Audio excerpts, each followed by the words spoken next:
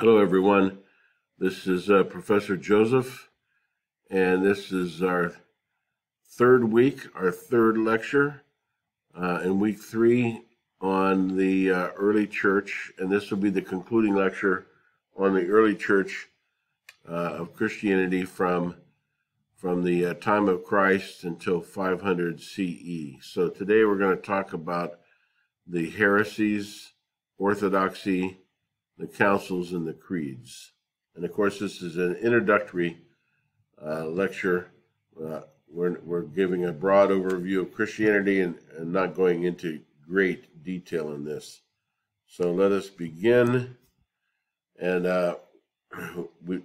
from where we were in the last lecture, we now come to Trinitarianism, which was the debate about God. We already spoke about some of the other early heresies like Gnosticism. The Council of Nicaea's declaration that Christ was fully divine without compromising his humanity raised some fundamental theological questions. If Christ was God, how did this shape Christian thinking? Some have suggested that second century Christianity was really binitarian, committed to the belief in God the Father and God the Son, while kind of ignoring the Holy Spirit.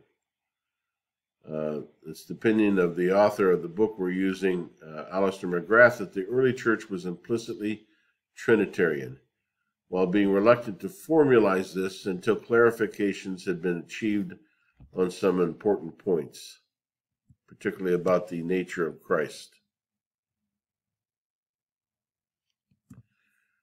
The Pneumatomachoi were a group of writers who were known as the opponents of the Spirit, led by Eustathius of Sebaste. These writers argued that neither the person nor the works of the Spirit were to be regarded as having the status or the nature of a divine person. In response to this, writers such as Athanasius and Basil of Caesarea made an appeal to the formula which had been by then had become universally acceptable for baptism. Since the time of the New Testament, the Christians were baptized in the name of the Father, the Son, and the Holy Spirit.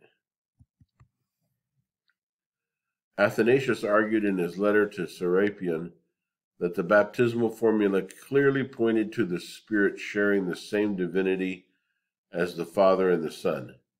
This argument eventually prevailed. However, some early Christian writers were hesitant to speak openly of the Spirit as God, and that this practice was not sanctioned by Scripture. Gregory of Nazianzus in 380 conceded that the Orthodox theologians were uncertain if the Holy Spirit was an activity, a creator, or a God. The heresy of modalism. To make sense of the discussion that took place around the time of the Council of Nicaea, we need to go back to the early 3rd century concerning the Trinity. The view known as modalism held that the divinity of Christ and the Holy Spirit is to be explained in terms of 3 different ways or modes of divine self-revelation. That's where it gets its name, modalism. There is thus no difference between the 3 persons of the Trinity, except for their appearance and chronological location. For modalism, the one God is revealed in 3 different ways at 3 different points in salvation history. Traditores, those who hand over. Under the edict of February 303, Christian leaders were ordered to hand over their books to be burned. These Christian leaders who handed over their books to be destroyed in this way came to be known as traditores, which is Latin for those who handed over their books. And of course, this word eventually came to mean traitor in English, to hand over. So it's interesting to know that it goes all this way back. The matter became divisive in Roman North Africa when a traditor was consecrated as bishop. Many local Christians were outraged that such a person should have been allowed to be involved in this consecration. They declared that they could not accept the new bishop's authority. The Donatists were a group who believed that the entire sacramental system of the Catholic Church had become corrupt on account of the lapse of its leaders. How could the sacraments be validly administered by people who were tainted in this way? It was therefore necessary to replace these people with more acceptable leaders who would remain firm in their commitment to faith under persecution. It was also necessary to rebaptize and reordain all those who had been baptized and ordained by those who had lapsed. Augustine responded to the Donatist challenge with a theory of the church which he believed was more firmly grounded. Augustine emphasized the sinfulness of Christians. The church is not meant to be a pure body, a society of saints, but a mixed body. In Latin, that's a corpus permixtum of saints and sinners. And he used two biblical parables to justify his point of view. One was the parable of the net, which catches many fishes, good and bad. And the other one was the parable of the wheat and the weeds, which an enemy comes and sows weeds seeds among the wheat, and the servants of the owner want to pluck out the weeds, and the owner says, "No, leave it alone, because you might pluck out good wheat and damage it thereby. So let's wait until the harvest, and then we'll separate the wheat from the chaff." And Jesus interprets this as saying, wait till the end of the age, and the angels of God will sort through the wheat and the weeds, which I think is a very interesting idea that we should give some thought to. So the separation takes place at the end of time, not in history. It's not our job to try to judge between good wheat and good and bad weeds. Our job is just simply to be faithful. So in what sense can the church meaningfully be designated as holy? For Augustine, the holiness in question is not that of the members, but of Christ. The church cannot be a congregation of saints in this world, in that its members are contaminated with original sin. However, the church is sanctified and made holy by Christ, a holiness which will be perfected and finally realized at the last judgment. Augustine responded by arguing that Donatism had laid excessive emphasis upon the qualities of the human agent and have given insufficient weight to the grace of Jesus Christ. A little bit like Pietism. The Pelagian controversy erupted in the early 5th century, brought a cluster of questions concerning the human nature, sin, and grace into sharp focus. Pelagius, a British monk who arrived in Rome at the end of the 4th century, was distressed by the religious and moral nominalism of many Christians, a little bit like a similar scene from the movie Luther, when Martin Luther makes his first visit to Rome. He advocated personal moral reform. Christians ought to be morally upright. That seems self-evident. Such suggestions were relatively uncontroversial. The controversy comes as Pelagius set his demand for moral renewal and perfection within a theological framework that seemed to his opponents to convert Christianity into a religion of moral achievement. Several issues were particularly controversial. Pelagius declared that humanity was free to choose to act morally and was therefore under an absolute moral obligation to do so. It was a matter of self-discipline and the exercise of the will over the lower human nature. Augustine disagreed, arguing that human nature was damaged and corrupted by sin. As a result, human freedom was limited. I will add to that this is perhaps where Augustine develops his doctrine of original sin as being something genetic that's passed down through the woman, really, through the seed, not knowing that about modern understanding of DNA, that both the male and the female contribute to the human embryo.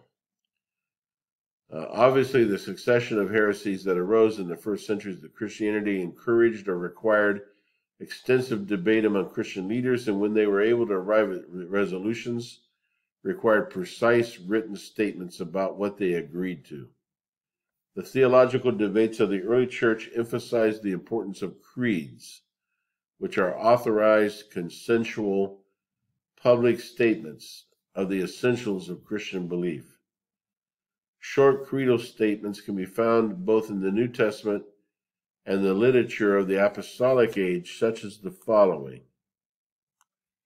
I handed to you as of first importance what I had in turn received, that Christ died for our sins and according to the Scriptures, and that he was buried, and that he was raised on the third day in accordance with the Scriptures. That's St. Paul's voice speaking in 1 Corinthians 15.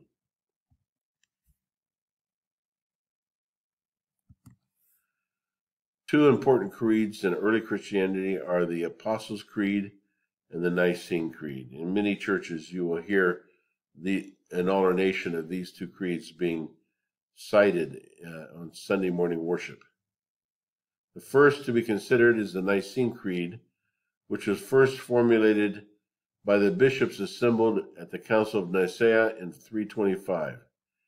This gathering was convened by Constantine, who wanted to ensure that the unity of the empire was not disrupted by divisions within the church.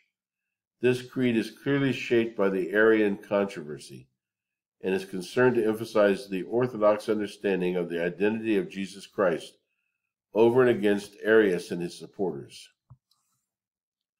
So the Nicene Creed is as follows. We believe in one God, the Father, the Almighty, the maker of all things, seen and unseen, and in one Lord Jesus Christ, the Son of God, begotten from the Father, only begotten, that is, from the substance of the Father, God from God, light from light, true God from true God, begotten, not made, being of one substance with the Father, through whom all things in heaven and on earth come into being, who on the account of us human beings and our salvation came down and took flesh, becoming a human being, he suffered and rose again on the third day, ascended into the heavens, and will come again to judge the living and the dead. And in the Holy Spirit, as for those that say that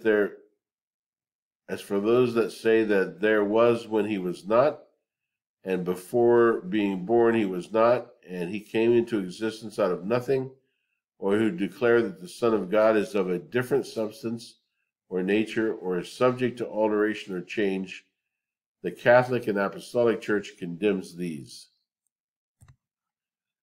The Apostles' Creed, in marked contrast, did not rest on an imperial authority, nor did it originate with any council, but it appears to have emerged by consensus and use over an extended period of time, in much the same way as the canon of the New Testament. The most striking difference between the Apostles and the Nicene Creeds is that the former shows no signs of a polemical agenda. It does not define Christianity over and against any other position, in the way that the Nicene Creed so clearly defines orthodoxy in the face of the Arian threat. The Apostles' Creed derives its name from a 5th century belief that each of the 12 apostles contributed a statement to the text. And the Apostles' Creed is as follows. I believe in God the Father Almighty, creator of heaven and earth, and in Jesus Christ, his only Son, our Lord, who was conceived by the Holy Ghost, born of the Virgin Mary, suffered under Pontius Pilate, was crucified, died, and was buried. And now this brings us to Nestorius. This is a painting of a statue of Nestorius. The Nestorian controversy was a view of two loosely or disconnected natures. Nestorius was the bishop of Constantinople.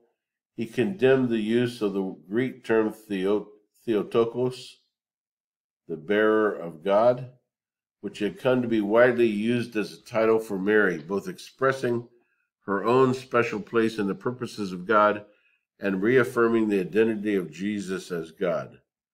Nestorian churches spread from Persia to India to China, which is pretty amazing how widespread Nestorian Christianity was. Contemporary Nestorians are represented by the Church of the East or the Persian Church, usually referred to in the West as the Assyrian or Nestorian Church. Most of its members live in Iraq, Syria, and Iran. That's got to be tough. So the Nestorian heresy claims Jesus was two separate persons, a divine person here on the left and a human person on the right. Two natures coexisting. The Monophysite controversy held that Chalcedon had developed a position that failed to do justice to the divinity of Christ. Many in Alexandria felt that Chalcedon had not adequately safeguarded Christ's divinity. Modern Miaphysite churches, such as the Armenian Apostolic, the Coptic Orthodox, the Ethiopian Orthodox, and the Syrian Orthodox churches, are now generally accepted by Roman Catholic, Eastern Orthodox, and Protestant Christendom as authentic Christian in nature, even though they changed the term Miaphysite from Monophysite. It doesn't really signify much in terms of a change in doctrine. So in Monophysite, how do I pronounce that? Monophysitism. Jesus only had one divine nature. His human nature was synthesized into his divine nature, kind of like a Borg on Star Trek. If you watch Star Trek, you will be assimilated. Resistance is futile. So monophysitism basically is the opposite of Nestorianism, which held that there were two disconnected natures of human and divine. Monophysitism says there's only one divine nature, and the human nature has been subsumed or absorbed into the divine nature. It was also condemned by the Council of Chalcedon, and it's seen as a heresy by most Christian denominations.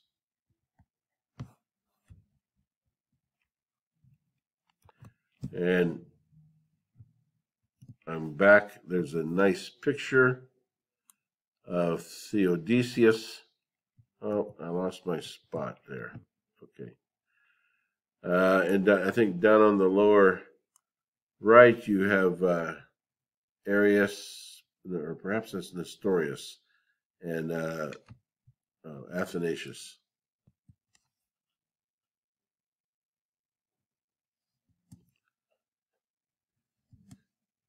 And that's all we have for today. We have now concluded our overview of the early church from the time of Christ through 500 of the Common Era. And we didn't talk too much about the creeds, but the creeds emerged out of this tension and dialectic between orthodoxy and heresy. And so this brings us to 500 of the Common Era, where we begin to move into the medieval period and the Church of the Middle Ages. And so we will return to that next week and begin our survey of the medieval Christianity. Thank you very much for your time and attention. I'll talk to you next week. God bless and take care.